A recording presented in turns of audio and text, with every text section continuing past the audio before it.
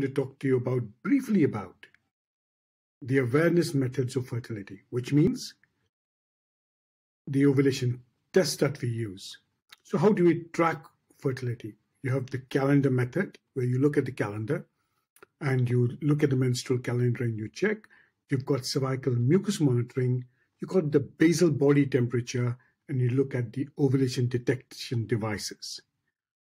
Now, if you look at the ovulation detection devices, they are technology-based devices, and to precisely pinpoint the best time may not add to clinical utility, which basically means that you may not be able to get the ideal time, and there may be an error rate, we think, of around 15 to 20%.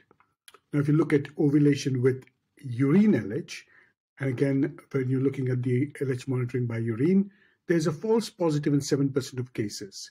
And the use of ovulation detection devices, also known, when you use them, you do reduce the time to pregnancy. If you look at cervical mucus, the volume increases due to estrogen. So you see a thin increase of cervical mucus 5 to 6 days preceding ovulation.